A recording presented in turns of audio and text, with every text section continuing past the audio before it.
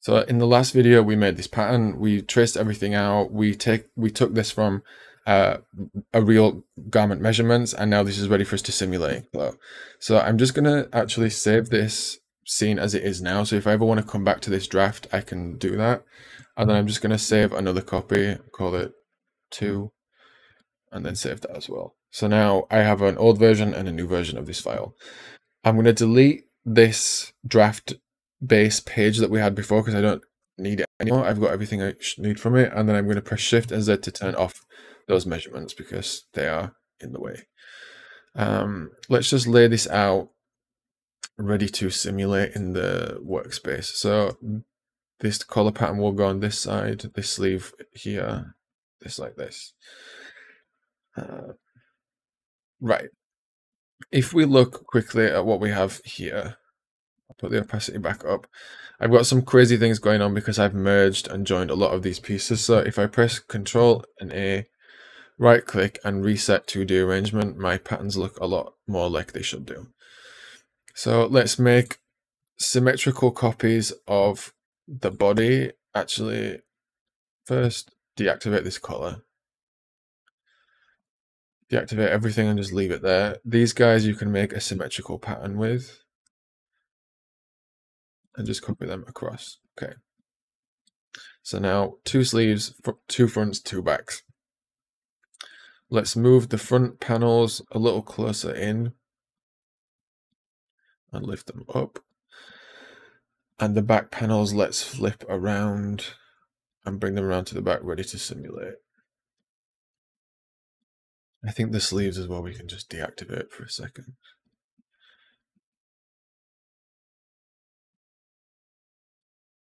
Then bring this to the back. Right.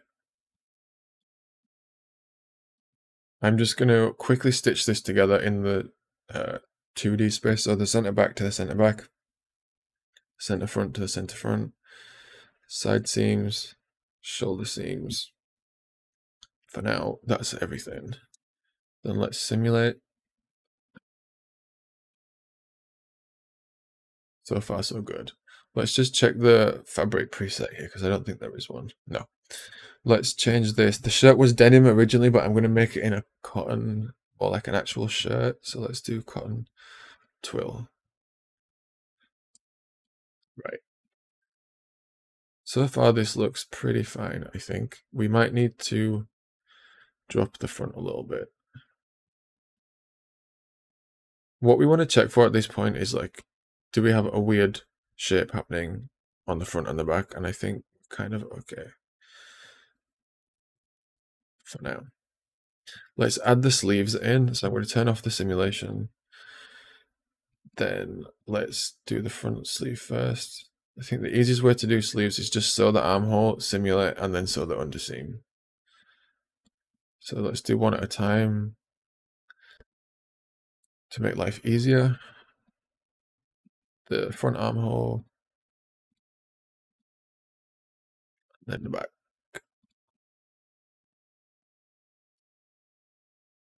And then this needs to be deactivated again. Right. So let's simulate this sleeve. And then stitch the underarm.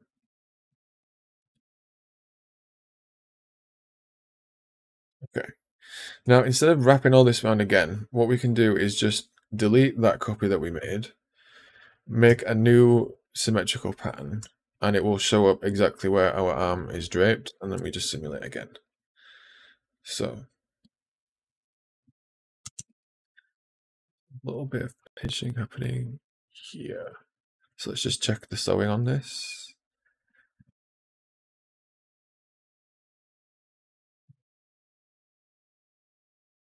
I'm just going to drop the particle distance because I think that's making this look chunky as well. So let's select everything, go from 20 to 12, and then just simulate this again. So when I'm talking about what to look for at this point, there's a little bit of kind of this tent shape happening, which we might be able to fix if we look at the patterns again. The side seam is pretty straight. If I look at this straight from the side, it's kind of going straight down, but we probably want it to go more like this, and the front hang more forward. If you see now, this is naturally kind of pulling a little bit forwards. So the easiest way to solve this is to go through the front of our pattern. So use this slash and spread tool here. Go from a higher kind of point in the armhole up here, go straight across the front. Lift this up a little bit, maybe 6 millimeters, 0.75 centimeters. And then we just need to fix it quickly, because if you look now, our center front goes straight and then it goes like that. And we want to just bring this back over. So let's just select those points and the neck and just drag them back into alignment. We can then select these 2 points and delete them so that we've just got one straight line in the front. And then if we simulate again, it won't be much, but if we look now,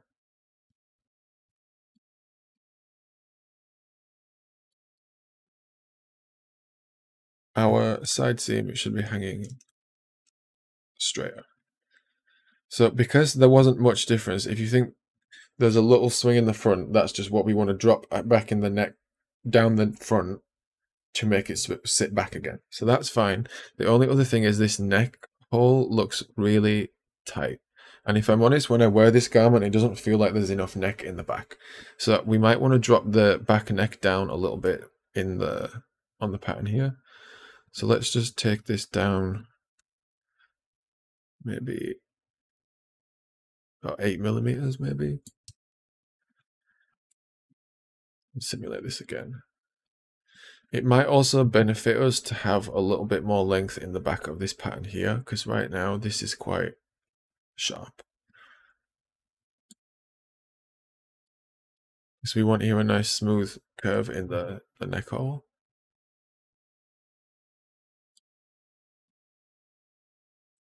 Yeah.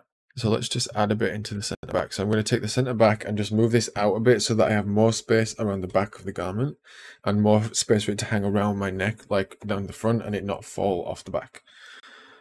So let's come out a little bit, maybe 0.5 centimeters, because you think that this measurement is doubled. Like if I put 0.5 here, just going back in a little bit, then I've got 0.5 on the other side, so I'm adding a whole centimeter down the back, which is actually quite a lot of fabric when you see it in reality. CLO can make things seem very small, so like don't make drastic changes when you drafted your pattern out ready to go. The only other thing is this front shape.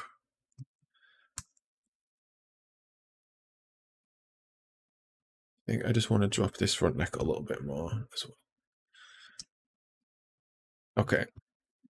So in general, this is looking pretty good. Let's just change the preset of this fabric to the voile. See how this simulates. Right. I think this is looking fine. It's looking oversized, which is the point. The avatar should be the right size for my height, so I'm good with that. Then let's start to simulate the collar. So let's just check our measurements, because we've changed the neck opening and the back neck a little bit now. So let's check our measurements here. So the front is 15 and the back is 11.39. So let's just make the stand wider. So I'm bringing the center back out until I have 11.3 here to like fit this piece of the stand here like into my back neck opening. And then around here, this needs to be 15. So 15.1. So we've got 9.5, 10.5, 11.5, 12, 13, 14. We've actually got about 15 in here already. So this will fit in, and then we can check in the sewing how far off we are. Let's bring this down a little bit.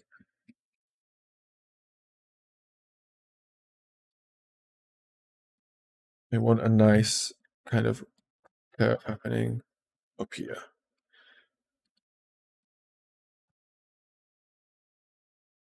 Right. So this is the center back, so it's going to fit into this side of the garment over here. So this point here is the shoulder point, so we can even put a notch in here so remember it's the shoulder. And then let's just stitch from here all the way to the front, and here all the way to the front. As I'm doing this, I'm realizing we should probably add in the correct construction in the front. So let's just actually undo that and pause on the color for 1 second. So let's look back at this measurement page here. We've got a button overlap in the front, and the top overlap is 3.2.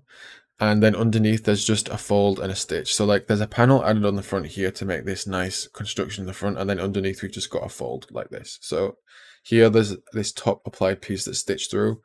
Here there's just this fold under that's about 2.5 centimeters. So we're going to have to extend our center front to accommodate this. So if our full placket is 3.2 centimeters, that's 1.6 on each side. So I'm going to offset an internal line at 1.6.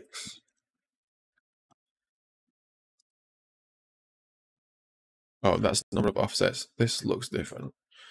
Where was I? 1.6. One offset, 1.6 extended. Right. Now we have this button placket.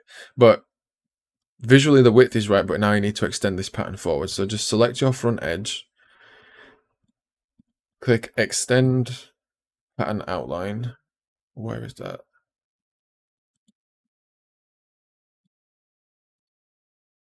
Offset pattern outline, and it wants to again be by 1.6 centimeters. Okay. Then let's just unstitch all of this front, because now it's not stitched correctly because we have this now touching edge to edge rather than with the overlap. So let's delete that. And then look quickly at this here. So I now have an extension coming on the front and an extension coming on the back.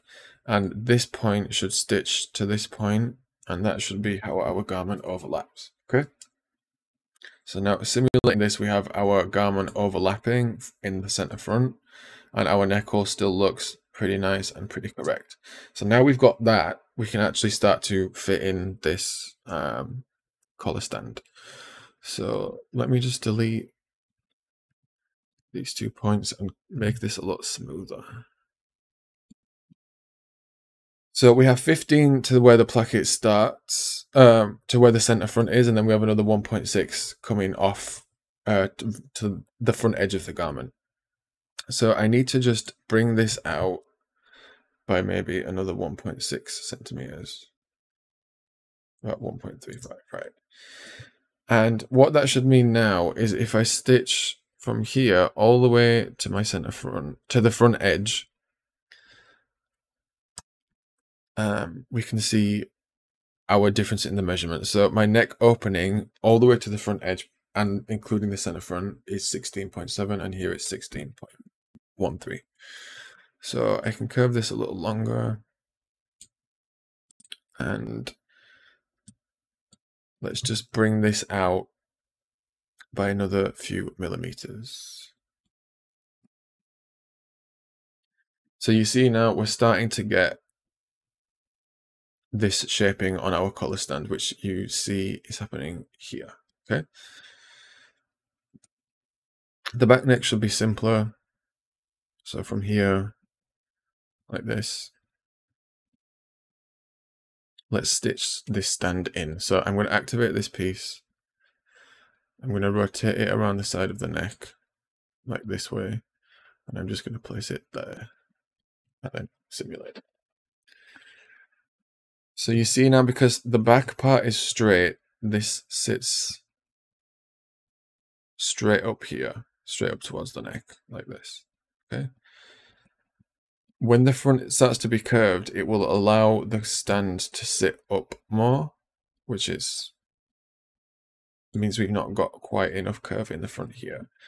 So we can start to curve this in a little bit more, and we might even want to put a little bit of curve at this point as well, so that the stand comes up this way. So let's go through kind of this point here.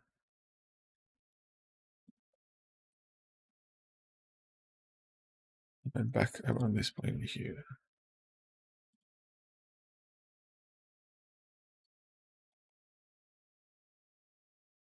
So our collar stand will not be straight. It will always have this shaping to it that allows it to sit closer in towards the neck. So it comes in like this and not up like this. Let's just add a little more shaping here. And then correct this curve on top one more time.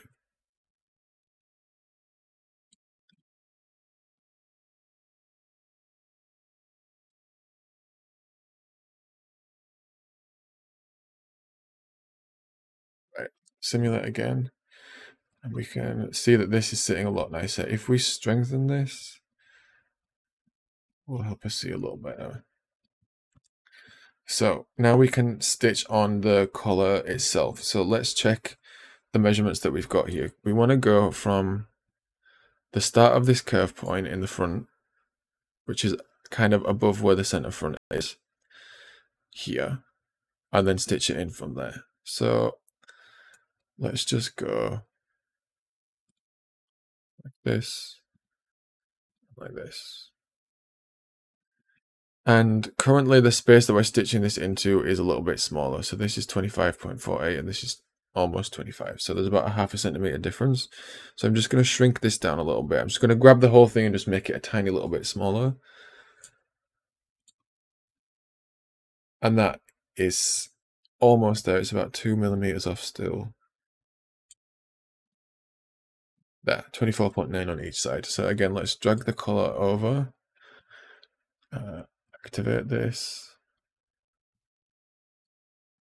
And our collar piece should always be a lot straighter than our collar stand because we want the collar to just kind of sit around the collar stand in a nice flat way and not move out like this. So let's strengthen it and we can put it at this angle because we want the collar to sit down. And we can then add some folding to this line and then we're just going to copy it. So if I choose this seam line and I put some fold strength on it, actually no, let's do this in a different way. Let's fold through the pattern because we've got 3 centimeters here and then 6. So if that's like 9 centimeters altogether here, we want this to kind of roll in the middle, which would be about there. So let's just draw a line across our collar and see if we can get this to roll at all. And you'll see what I mean. So I'm just adding a curved roll line in here. And then if we change the fold rendering to on and we add some fold angle into it, you see now how the collar is kind of rolling around where it needs to go. And it should sit more or less at the bottom of the collar stand here. See? The top of the collar here ends at the bottom of the collar stand here because we've kind of rolled it in that way. We might want to drop this down a little bit. Just like that. Okay.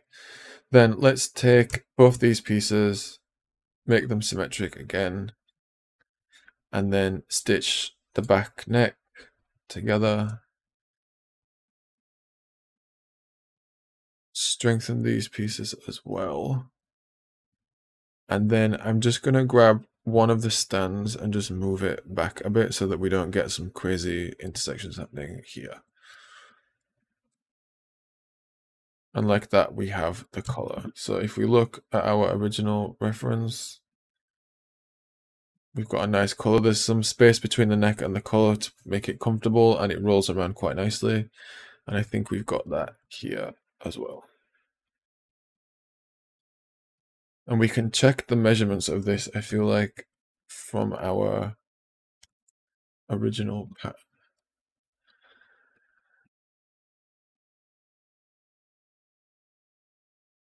Yeah, so this should be about 45 centimeters from this point to this point. And that's kind of what we got. And this was about 52 for the neck hole. And I think that's what we've got here. Yeah, about 28. So maybe a little bit more in this, but let's see. For now, we've simulated the main body of this. We've simulated the sleeves. let's just take care of our yoke seam and our shoulder line. So I'll save this as it is, and then like before, I'll just save another copy. Call it 3, save that. Right. The back yoke, we want to just right click and it makes sure that this is extended to the outline. So extend it, cut and sew. That's quite simple. The yoke is now done. Now our back is hanging nice and straight. Yes. And then our front seam here, we want to cut and sew this because I like that I can see this from the front of the garment. Like here, this line here. So I'm just going to cut and sew that as well. And then take this line and merge it onto the back piece. And then we can just correct a little bit this neck hole shape. So it's a lot smoother, okay?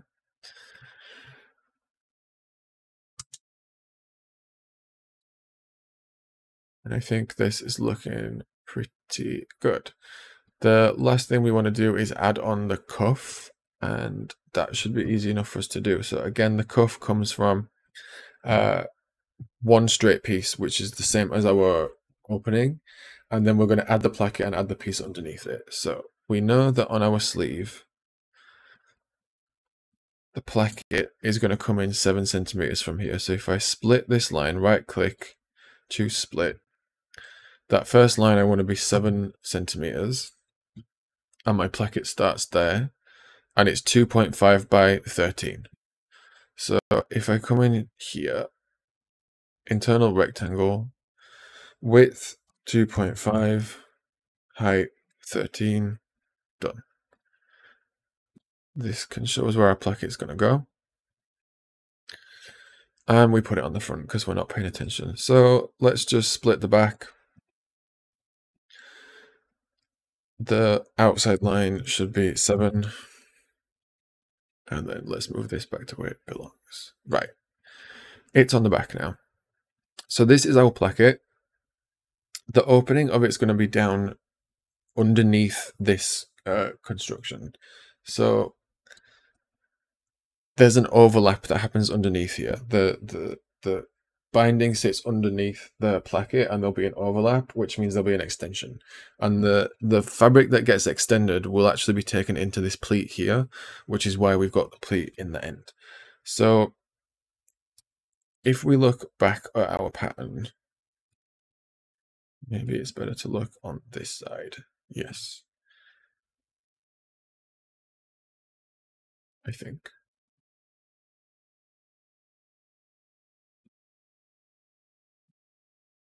So we know the cuff should be 30 centimeters by 6.5. So let's start with that, right? 30 by 6.5. This is going to connect over here like this, okay? So this part of the placket is going to open up. This will connect here, and then this will wrap around and connect underneath to the binding piece. The binding piece will be located. Let's just draw some seam allowances into this. So this will be stitched through kind of at this point here. So we know that there's going to be a seam allowance of about this much. And then we know that there's going to be a binding on the other side of this. So this is going to come out where our binding roughly is, like, let's say like this.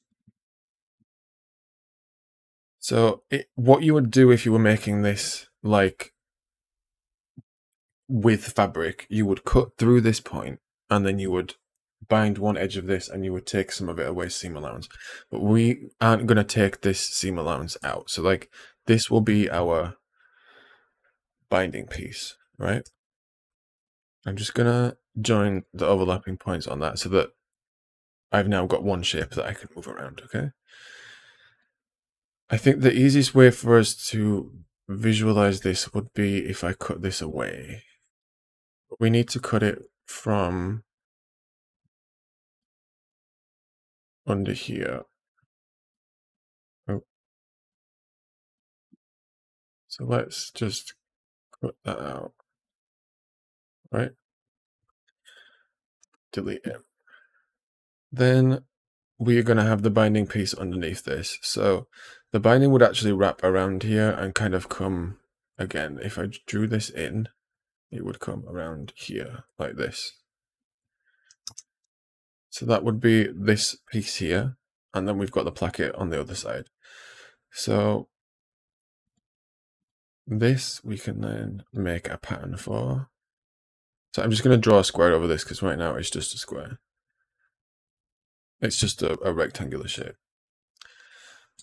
So we've got our placket here, and then we've got, I can convert this to a pattern, our placket here. And then we'll deal with the cuff next. So this is going to get stitched in.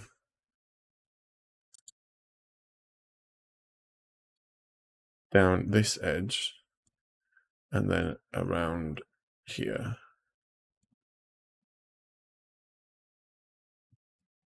So let's stitch the top.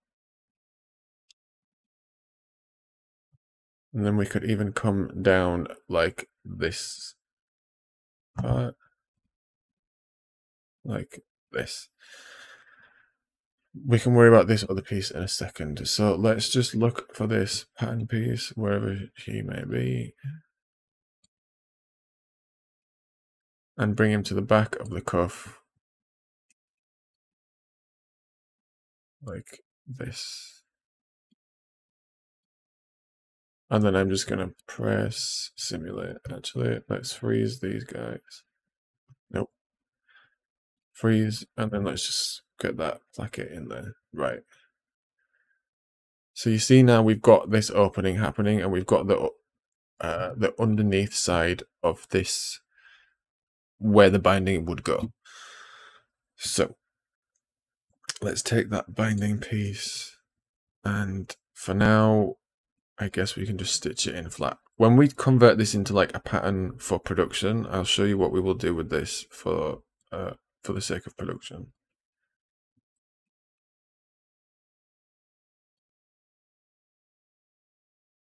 Let's unfreeze this and move this over here as well. I'm just going to lift that binding piece in front so we can resimulate this all together. The placket piece even, not the binding piece. Right. So let's stitch this to the internal line. Then let's stitch this like this. And then we'll just do simulate. So now the binding piece is underneath.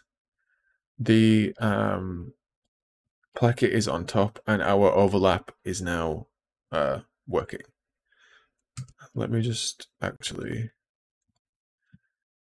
strengthen both of these. Just make our life a little bit easier when we are trying to add the cuff. So if you're getting some of this been around, check your particle distance isn't too small for a start, because that won't help. Yeah, that's calmed down. Okay, so then let's look at the cuff, because our cuff is now going to start here, but we've probably got too much fabric to stitch into this cuff. It will become clear. So let's spin the cuff around, and let's take this side. So if I just click on the piece, I can see with this blue point which point I'm looking at on my 2D space as well. So let's just spin that around. Right. So the cuff is going to start by connecting to the placket. And then if we look what we've got left of the cuff, you will see from the edge of the placket here. So like we want this point now to stitch down. So let's go all the way down. And then we want to come from here, the underside, to the edge of where the binding is to finish off the pattern. However, we are about 3 centimeters or 2.5 centimeters off, because there is a pleat because we've extended this. We've added in this length here. This is now longer, adding in to create this overlap. So let's just delete that stitching all for a second and look at how we can create a pleat. So this is still going to connect here. A pleat is going to happen at about this point. Oh, internal. About this point on the cuff. So let's see where we want this to start. About here. Then if I add a point right there, and then I split this line, we've got 2.5 centimeters too much. So we want 1.25 over and then 1.25 on top, so that we're folding away in total 2.5 centimeters. So this length becomes smaller in the pleat. So if I split this by 1.25 and I split it twice, I'm going to get 2 points here to help me make this pleat fold. Okay, so click OK. And then just draw some internal lines coming up so that it helps the simulation of this pleat happen, right? And we want this line to fold onto this line to shrink out some of the fabric so that we've got this little pleat in the cuff. So the easiest way for us to do this is to put some fold on this to push it inwards. So if I add fold angle here, minus so that it goes small, and then turn on the fold rendering, I can just simulate this quickly. I'm folding in the right. Let me just unfreeze and deactivate this cuff for a second. Right, so the fold angle on this actually wants to be positive so that it pushes inwards, right? Now you see we've got a little dip happening, which will make this easier to sew, like we have a little dip where this fold occurred. So go from here, the middle bit of the pleat out, and then the other middle bit of the pleat out, and then simulate. And it should pinch this together in a nice way, right? Now we want the direction of this, it's now folding like under, we want it to fold the other way. So the way for us to kind of control this is if we say that we want this bit of the pattern. So like if you see where that line is here to connect to this bit of the pattern. So if I draw a line here of the stitching and then I come out the other way, this is pulling my pleat under, and now it should sit in the right direction. And what can be quite handy is if we extend these lines a bit. So just bring this one up, this one a bit less, and just kind of stagger them a bit so that when the simulation happens, it creates this nice fold on the wrist. So now if we restitch this into the cuff, so we've already stitched the bottom end of the placket in, so that's here. We then want to go from here to the start of the pleat like this. Then we want to go from the end of the pleat all the way to the end of the arm, the underarm, and then from the underarm back to the beginning again where the binding finishes. And I think there's about 4 millimeters of difference, but we can shuffle that in the pleat when we actually stitch this together, like, you know, on a sewing machine. But if I now activate this, we should have quite a good simulation on this cuff. However, just for the sake of simulating this in a much nicer way, because this is not going to wrap around very well, I'm just going to split my pattern, cut and sew, take this piece, spin it round, and let that simulate from this side. And then simulate. Now my cuff is attached, my all the placket is attached and everything, and I can just merge these lines back together, and then I can delete the baselines if I want. Where's that? Delete all baselines, so that line is gone. And then this looks good. if we want to button this up, we can just grab this part of the cuff, drag it around underneath, and then we can just put a pin in it, I think. Get that there. Can fix this little piece of binding and freeze it. And then just drag this bit of cuff around on top of here. And then we'll put a pin in it, I think.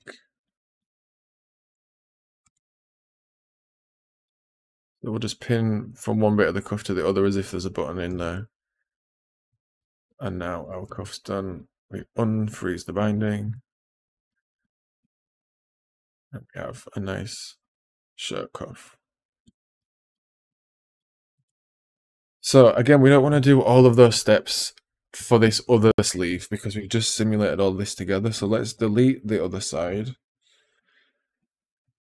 Select our new sleeve. Clone symmetric pattern with sewing.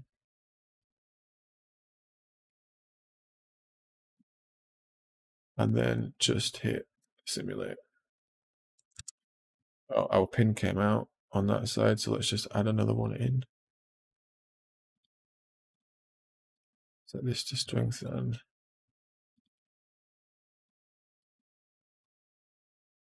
Right. So this is now I'd say fit and ready to go for us to start turning into a production ready pattern. Let me just bring the particle distance down a little bit more to about 8 to get some nice simulation on this. Right. So I don't think there's any problems in this. For the placket details, all of that is about seam allowances and extensions. So that will be in the next video when we look at how to turn this into something that is ready to be like industrialized. But now we have sewn this shirt together. We've taken it from an existing garment. We know the steps to go through to trace off the pattern, and now we can check that in CLO3D to make sure that our garment looks like we want it to look. And I think this looks pretty good. Great. So in the next video, we'll look at how to turn this into an industrialized sewing pattern.